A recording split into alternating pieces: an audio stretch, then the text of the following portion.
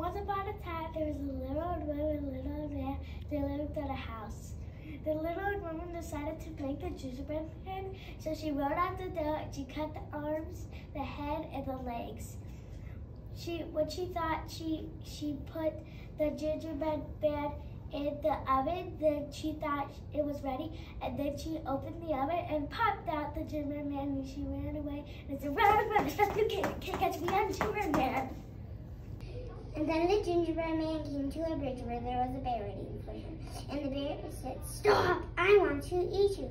And the gingerbread man laughed and said, "Run, as fast as you can. You can't catch me, I'm a gingerbread man."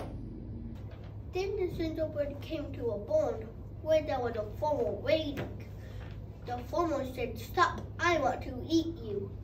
Then the gingerbread, run, as fast as you can. You can't catch me, I'm the gingerbread man. Then the gingerbread man came to a pig where there was a tree. And the pig said, "Stop, I want to eat you." And the gingerbread man said, "Run, as fast as you can. You can't catch me, I'm the gingerbread man." The gingerbread man came to a gingerbread house where there was a fox. Where the fox tricked him with the gingerbread house. The fox ate him up, and that was the end of the gingerbread man.